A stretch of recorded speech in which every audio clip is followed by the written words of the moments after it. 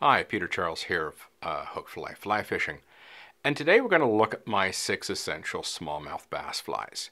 Now, if you saw my previous video on 6 essential trout flies, you know I was very specific about patterns and how they're going to be used. Here it's going to be a little bit more generic. I'm going to talk more about types, but we will get into some specific patterns as well that I feel work extremely well. So let's get started with probably the one we always think about when it comes to smallmouth bass, and that's the deer hair popper. It doesn't get a whole lot better than a deer hair popper. My personal best smallmouth came on a deer hair popper, and it was 24 1/4 inches long, and we kind of estimated the weight somewhere between 7 and 8 pounds. Now that was quite the fish, and it came out of deep water to nail that popper too.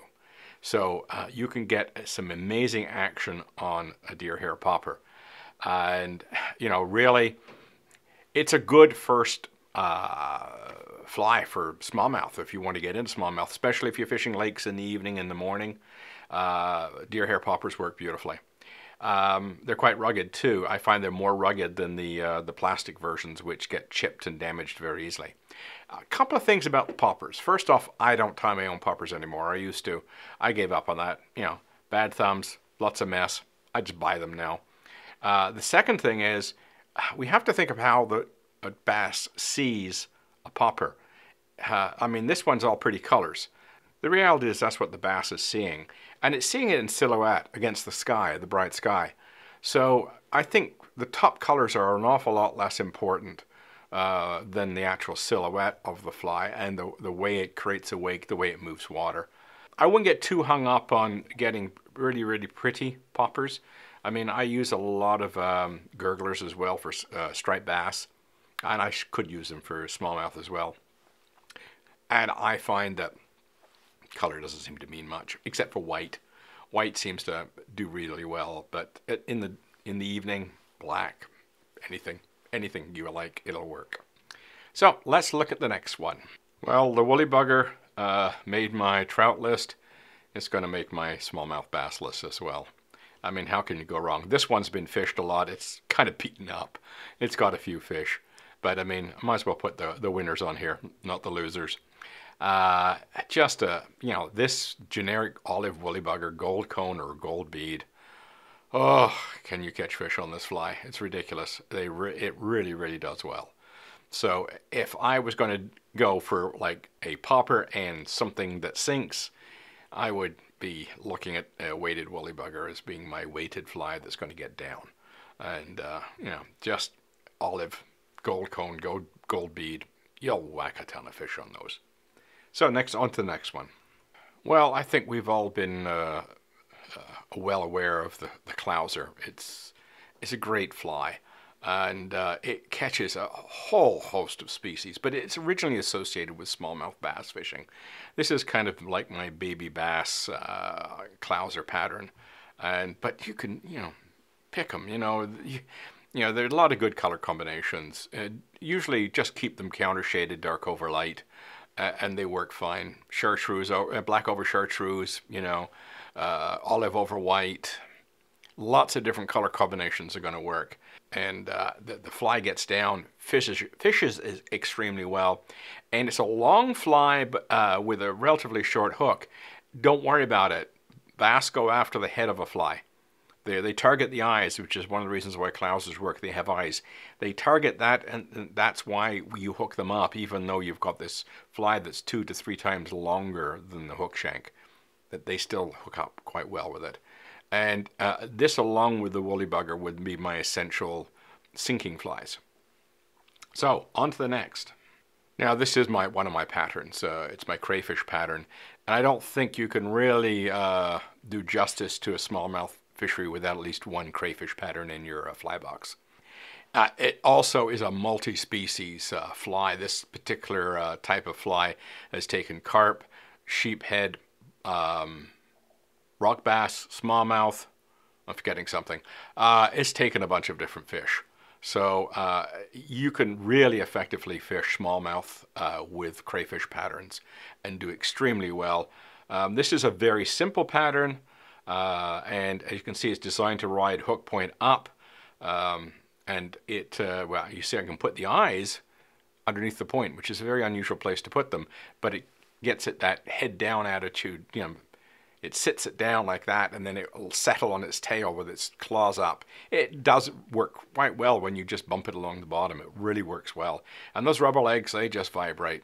You know, that's this is the first pattern I'm showing with rubber legs. But rubber legs and smallmouth, they just go together like peanut butter and jam. It's unbelievable how well you shove some woolly rubber legs on a woolly bugger like this. When you take this woolly bugger, just add rubber legs, you've just increased the fishiness of the fly. It's amazing. I'm a big believer in putting rubber legs on flies for smallmouth. Okay, the next one. Yeah, if anybody, you know, if you fish smallmouth a lot, you know how good rabbit works. A rabbit strip wing works for smallmouth. It just undulates and moves so seductively. And my favorite smallmouth fly for using a rabbit strip wing is my headstander pattern. It's just an absolute dynamite pattern. It's caught a ton of fish for me already, and I haven't had it that many years. It's only been, what, a couple of years old, I think. And I've been whacking fish with it every season.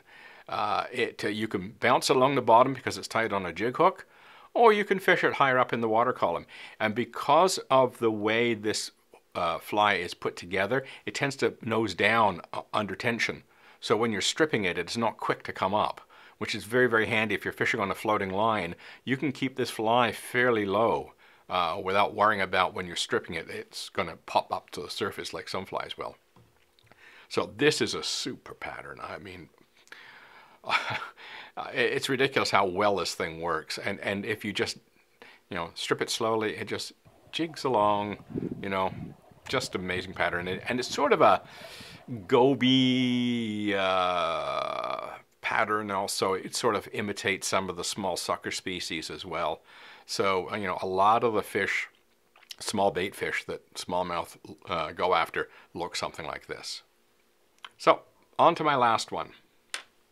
Again, one of my patterns. This is my brown trout Weimer, though I should rename it and call it smallmouth candy. It's ridiculous how smallmouth love this fly. And this is different from the other flies I've put in here, that it is not weighted. It's on a very light hook. And so this moves very, very well in slow currents and modest currents.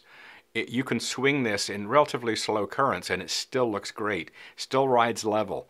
And it'll work stripped. You can strip it in faster currents. The thing is, if I want to get this fly down, I normally fish it on an intermediate or a sinking line. So it's a very, very effective pattern. I've done it very, very well with the brown trout Weimer. And as I say, I designed it for brown trout fishing on the Upper Grand. But I've ended up catching a ton of smallmouth with it. And another 12 species to boot on top of that. I mean, it is just caught everything under the sun. It's been an enormous success for me. As I say, up to 14 species of fish this thing has caught. So it's a very, very effective pattern. And on that light wire hook, it just dances in the current. And as I say, you do need to get it down. If you want to fish it low, you have to use an intermediate or full sinking line. But other than that, you know, you could fish it right underneath the surface and watch the fish come up and cream it. Anyway, so those are my 6 flies. And, you know, when I pick up my pattern box, it's amazing how often that the only ones I pick out are these flies.